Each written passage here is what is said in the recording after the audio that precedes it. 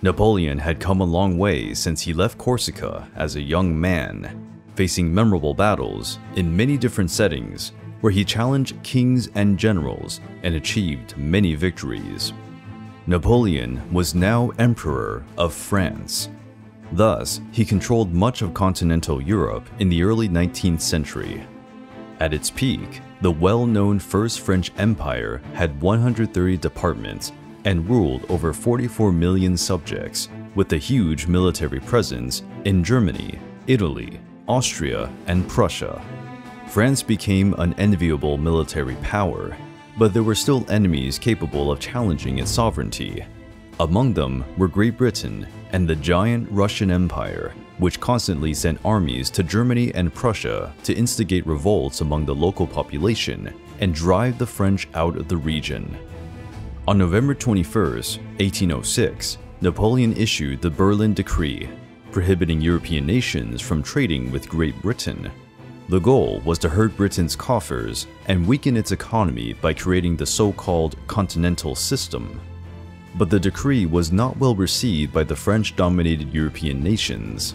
The smuggling of goods grew exponentially, causing more economic problems for France than for Britain. In February 1807, the bloody and inconclusive Battle of Eylau took place in the East Prussian region, where Napoleon's large army faced the Imperial Russian army, commanded by the German-born general Levin von Bennigsen. Early in the battle, a frontal attack by Napoleon failed, with catastrophic losses. To reverse the situation, the emperor launched a massive cavalry charge against the Russians. This gave the French right flank enough time to organize and counterattack their enemies. The French forced the Russians to retreat after a night of combat, but the death toll on both sides was a high price to pay, and the myth of Napoleon's invincibility was badly shaken. According to estimates by German historians, the French suffered more than 29,000 casualties, either killed or seriously wounded. French revenge would come months later, on June the 14th, in the famous Battle of Friedland. Napoleon again faced General Bennigsen, but this time the French were prepared. With superior numbers and faced with the vulnerability of the Russians who had their backs to the Alle River, Napoleon concluded that the moment had come and ordered a massive attack against the Russian left flank. The French attack pushed the Russian army back, pressing them against the river. Unable to withstand the pressure, the Russians broke their formations and began to flee down the river. Many drowned. The Russian army suffered terrible casualties at Friedland, losing over 40% of its soldiers on the battlefield. Napoleon's overwhelming victory was enough to conclude the War of the Fourth Coalition.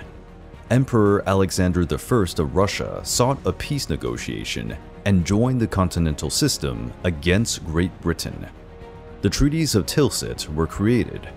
The first one was signed by Napoleon and Alexander I at a meeting on a raft in the middle of the Niemen River. The first thing Alexander said to Napoleon was, "I hate the English as much as you do." He probably wanted to fortify his ties with the French emperor. The second treaty was signed with Prussia on July the 9th. The lands lost by Prussia were converted into the new Kingdom of Westphalia, ruled by Jerome, Napoleon's brother. The humiliating treatment of Prussia at Tilsit fueled a deep and bitter antagonism, which grew worse as the Napoleonic era progressed. Napoleon continued his efforts to prevent countries on the European continent from trading with Britain, but the Kingdom of Portugal, headed by King John VI, defied French orders by resuming diplomatic and trade relations with the British. As punishment, Napoleon sent 24,000 French soldiers to invade Portugal, commanded by General Jean-Andoche Junot. The French had help from the Spanish, who had been looking for a pretext to wage war against the Portuguese. To escape the French, John VI, accompanied by the entire royal family and a large retinue of nobles, embarked for Brazil, abandoning the Portuguese people to their fate.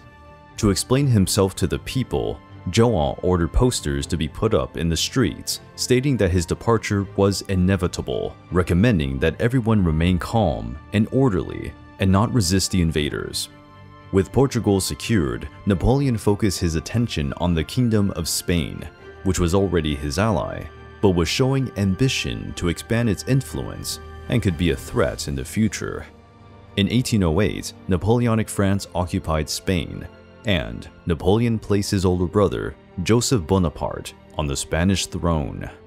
The Spanish people did not accept the French occupation peacefully, beginning the period of the Peninsular War, which lasted 6 years and significantly affected the French armies.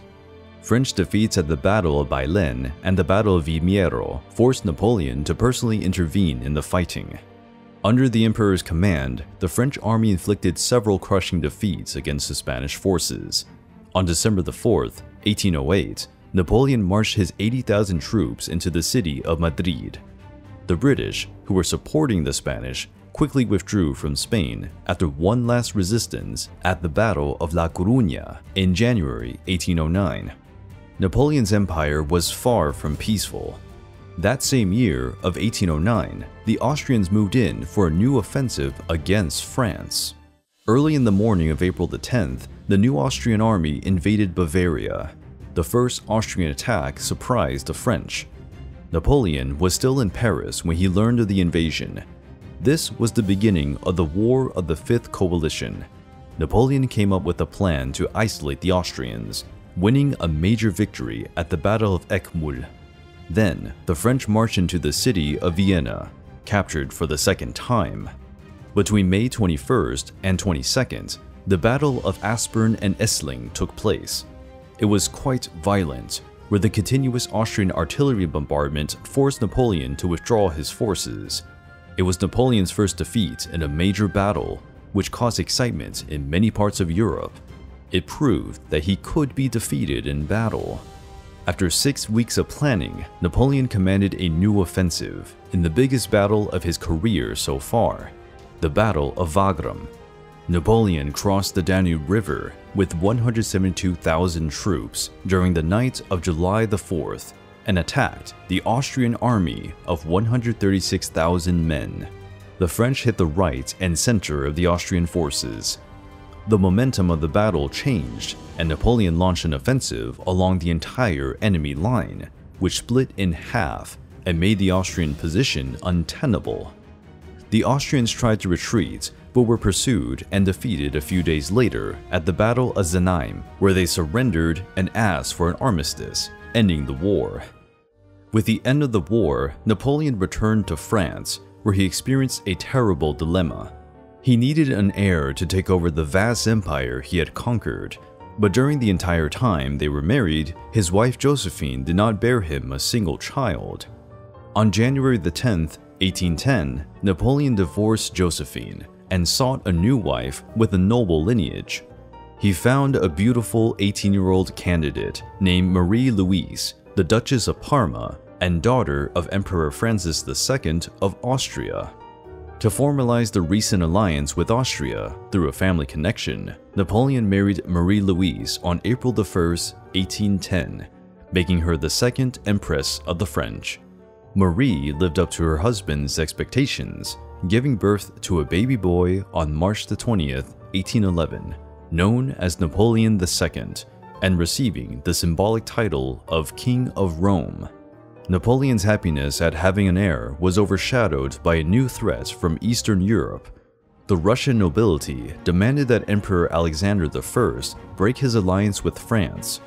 Tensions between the two powers increased with Russian violations of the continental system.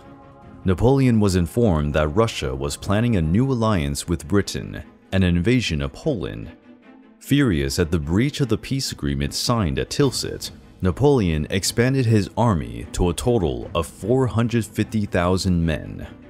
Ignoring advice against an invasion into the Russian interior, he set out on a new campaign.